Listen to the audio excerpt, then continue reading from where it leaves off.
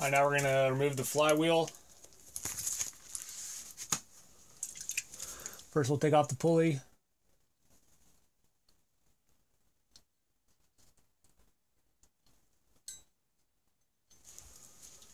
Penetrating oil. See if the DeWalt can take it. If not, get the bigger impact out.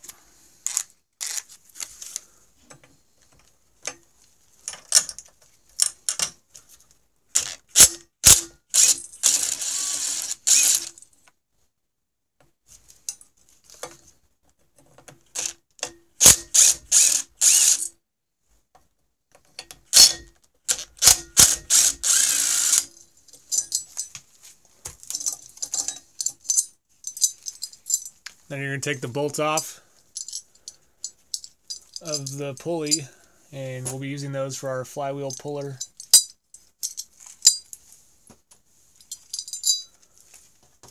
Set the pulley aside. Alright, next we're going to take this nut out, 22 millimeter.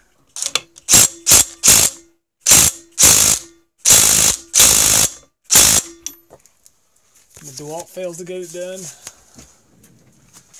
Turn to the big Mac Daddy.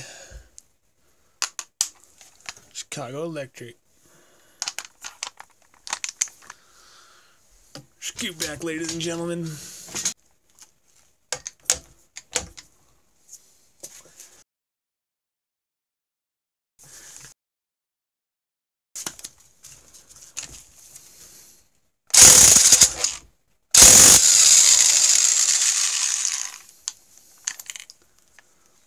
Shaboomy.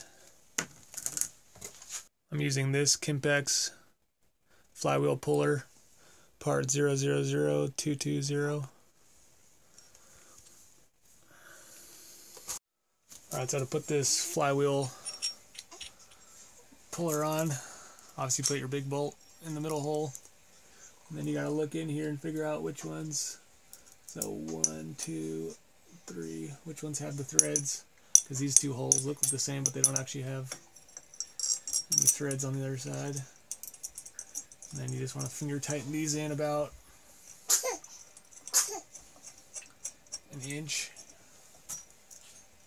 You don't want to go too far back here because you'll possibly mess up your windings on the stator. So just a little tip with the Kimpex flywheel puller. I took the little nut that was down here, put that on first, and then put my washer on, so that way I have a double size head on it. Just a little bit easier to get your fingers on and maneuver, and then it actually gives you a nice spacer so that you're not putting your nut too far into your flywheel and possibly damaging it. So if you have your nut in between the head of the bolt and the washer, it'll keep them from going in too deep. Alright, here's 19 millimeter.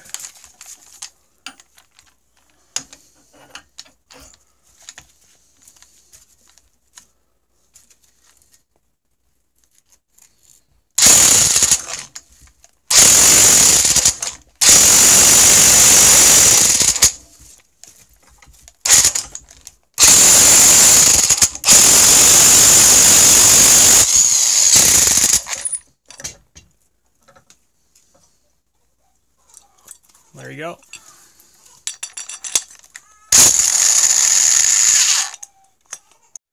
And just for reference, that's how far the flywheel puller bolts, the little silver bolts, are sticking through. So with the extra nut on there and the washer, so just for reference, not far enough to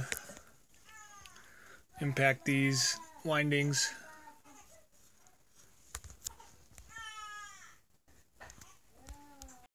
So to take the stator out, we're going to take these 3 brass screws off. If they're real stuck, it can help to take a hammer using the dead blow. Gives the end of your screwdriver a pop. You can do that on each one. Give it a couple pops if they're still stuck, and that will help loosen them up. So go ahead and run those 3 screws all the way out. And I'll show you what to do next. There's actually more screws, so 1, 2, and then there's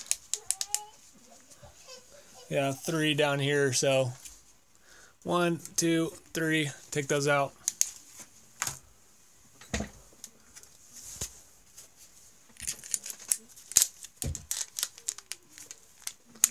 Same technique, the hammer.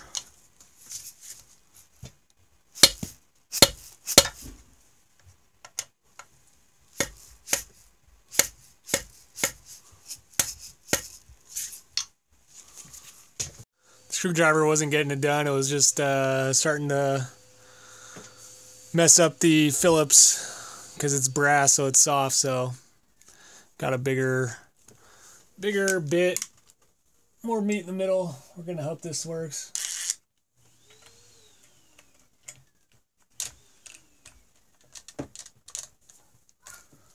Really push on it hard. Nope, it's eating it up.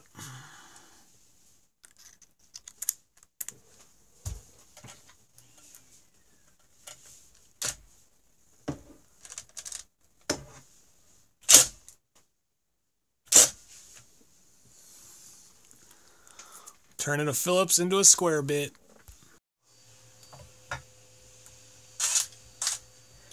Got another one out. Only got one left, and it's the bad one. It's all chewed up. Had to resort to this extractor socket made for biting on to round it off. Hardware.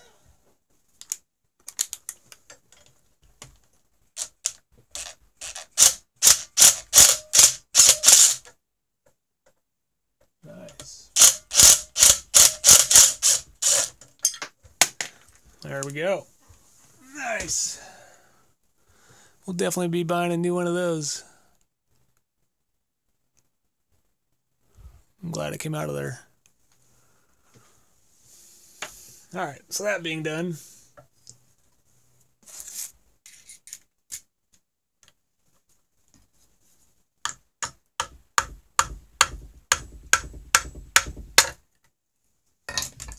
so yeah, I just tapped it from the back there like you saw with a flathead screwdriver. Okay, so now the stator is loose, but the wires are attached over here, so I'm going to bring the camera around to this side so you can see where the wires exit the engine block, and I'll show you how to get the wires out of there. I'm going to go ahead and flip the engine up on its side a bit, put a block underneath it. I'm not going to go all the way up, just some, so you can see what I'm doing there. Should be able to see that. So here's the wires that your stator is attached to. We're going to need to get this rubber grommet out. Take a flathead screwdriver.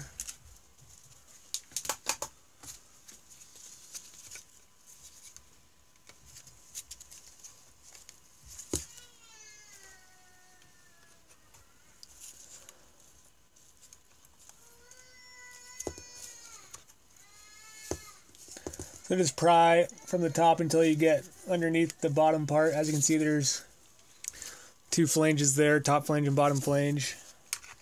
Get that bottom flange all the way out, and then we'll rotate it and push it through. Your stator is actually going to come out the front where the flywheel was.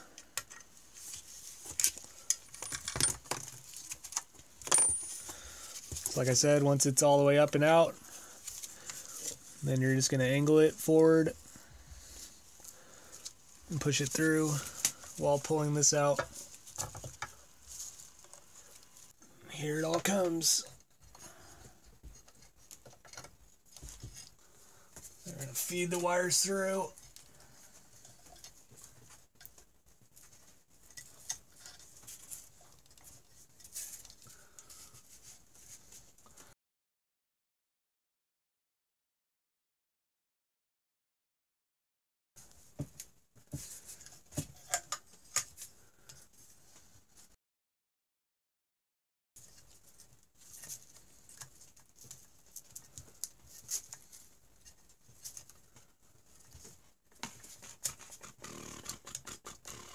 Stay dirty, baby. There we go.